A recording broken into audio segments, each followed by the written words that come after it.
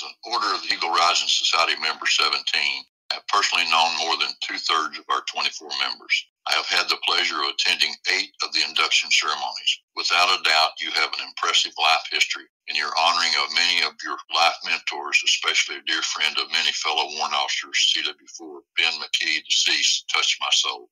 Your life history in and out of the military shows your true American leadership and proves that you are a cut above the best. Congratulations, CW5, Dr. Harry Hobbs, on becoming the 2020 Eagle Rising Society member. Cohort W.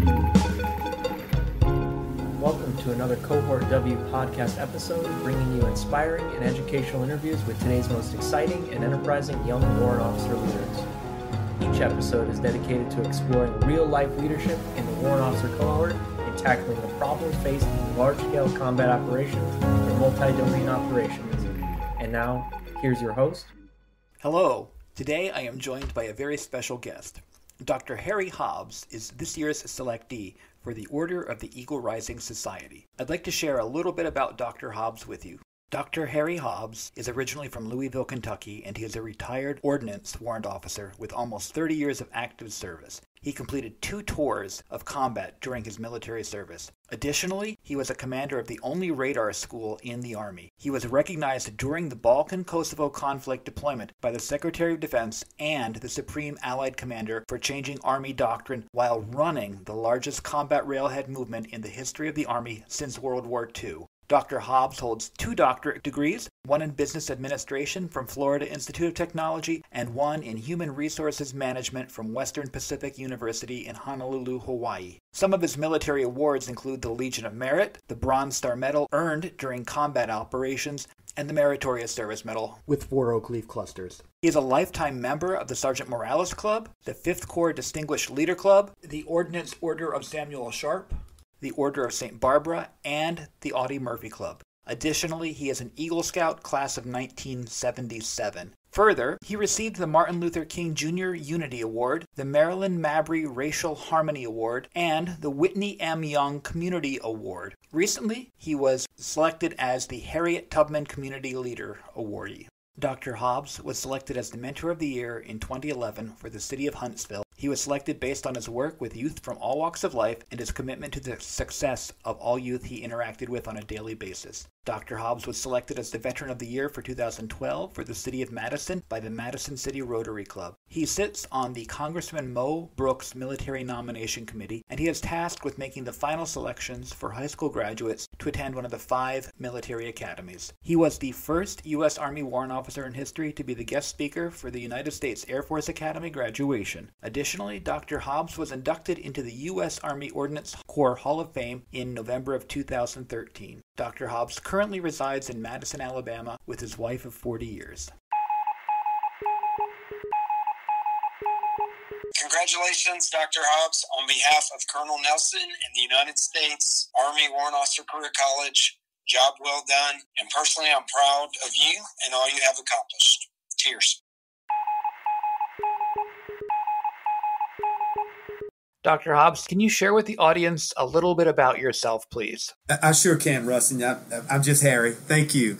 I'm from Louisville, Kentucky. I joined the military at 17 years old as a way to serve our country. As a former Eagle Scout, that's just what I wanted to do, was serve our country and be a professional soldier. And so I was blessed enough to do that for almost 30 years. I've been married now for over 40 years, 2 daughters. They both served. My wife was a military brat. Her father served 30 years.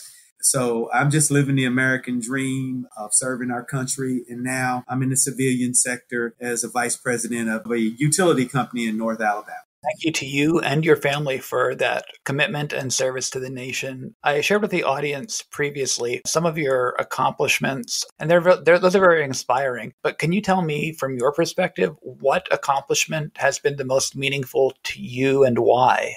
I think the biggest accomplishment that I've been able to accomplish in the military, that I'm privileged to have experienced, is to having taught at every level of the warrant officer education system. As an educator at heart and a former dean of a college, that was always a dream of mine, to be able to teach. The military, the Army allowed me to teach at every level of the warrant officer education system. What a unique, distinct honor to do that. And I hold that close to my heart. It was just very humbling that I was able to get a platform at every level of our training. So is it fair to guess thousands of students have been taught by you? Well, I would say humbly, yes. Having taught as a TAC officer at the advanced course, at the staff course, at the senior staff course, and then having also taught at the AIT and allied officers for the radar school where I was a commander, just wonderful opportunities to interact with soldiers at every level and officers and civilians and allies. The Eagle Rising Society, at least in part, was the brainchild of USAWOA founder CW4 retired Don Hess when he actually served on the board of directors for the Military Officers Association of America. And thereby, it's a special award to me. My name's Jack Tiel. I'm the National Executive Director of the United States Army Warrant Officers Association. And on behalf of the association and its scholarship foundation and the Warrant Officer Historical Foundation, on whose board I sit, I would like to cordially congratulate Harry Hobbs for being the sole selectee to enter into this society this year. It's a very exclusive award, and you should be very proud of it, sir. God bless. Given all that experience that you have of teaching and sharing and observing students and soldiers and warrant officers, can you tell me what you would share with warrant officers who just graduated warrant officer school? Yes, I would tell, I know it sounds cliche, passé, take small challenges every day. Eat the elephant one bite at a time. I think one thing that a young officer, I remember, I'm a little older, but I remember, wanted to tackle the world. But what we need to do is take day by day. No one becomes a warrant officer and at the top of their game day one. It's a little bit every day. Take those challenges every day. Strive to be your best at every task. Learn from your mistakes. Learn to cooperate and collaborate with others. Take feedback. Be a 360-degree person. Be able to take feedback from peers, subordinates, or seniors. Be able to smile at yourself when you make mistakes. That's good for all of us, whether we're just fresh out of candidate school or whether we've been in for a while. So thank you so much for that. Mm-hmm. Again, congratulations to you for your recognition from the Order of the Eagle Rising Society. Do you have any final thoughts or anything else that you'd like to share with the audience? Well, I would just tell you that you don't get anywhere by yourself. And you heard me say this at my induction ceremony. It took a village.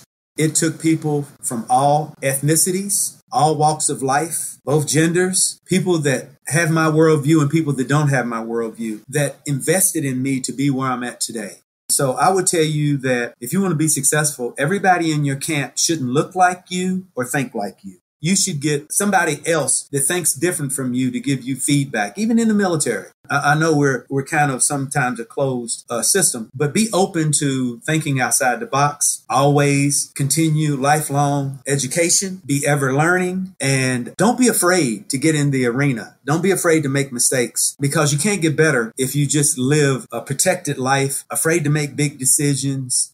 You have to be willing to put it on the line sometimes in a professional way. And again, I didn't join the Army one day and think that I would be where I'm at today, but you just work towards it a little bit every day. Believe in yourself, believe in your training, and continue to get better every day. There's enough success for everybody. You don't have to throw somebody else under the bus to look good. You can all win together. I believe in a win-win leader situation. And so I am proud and humbled to be inducted, and I'm still learning, and it's an honor and a privilege. And I will do my best to hold this mantle high as I continue to work in my civilian community. Thank you for your time today and your great insights. I appreciate it. Have a great day and all the best to you and your family in this coming year. Thank you. Thank you. God bless.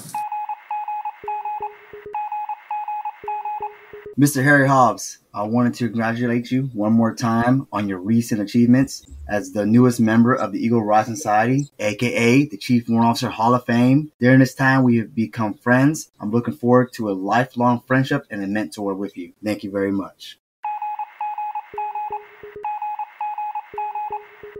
Established in 2004 as a joint venture between the Military Officers Association of America and the U.S. Army Warrant Officer Career College, the Order of the Eagle Rising Society annually recognizes one individual who has contributed significantly over their lifetime to the promotion of the warrant officer community in ways that stand out in the eyes of the recipient's seniors, subordinates, and peers.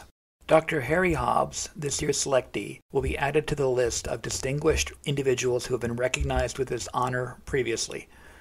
Those individuals are Frederick Ferguson, Michael Novosel, Donald E. Hess, Willie Ruff, David O. Williams, Jr., Dean E. Stoops, Donald R. Howerton, Sharon T. Swartworth, Thomas M.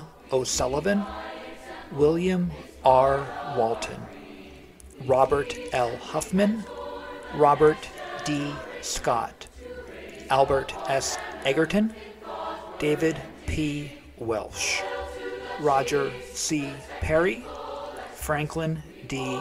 Meeks, Robert N.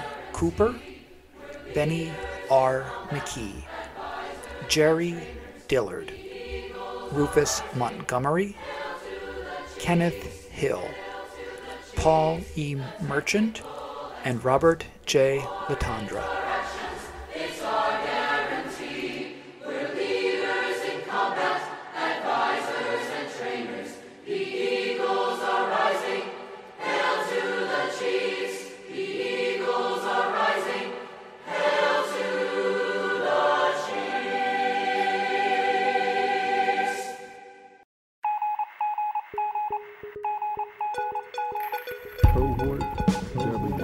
On behalf of the Warrant Officer Historical Foundation, thank you to today's guest for your insights on the future of warfare and the importance of the warrant officer to that fight. Please visit warrantofficerhistory.org to learn more about how you can help support the foundation and programs like this. Special thanks to our theme music composer, Josh DeStefano. Visit joshdestefano.com to hear more of his outstanding works.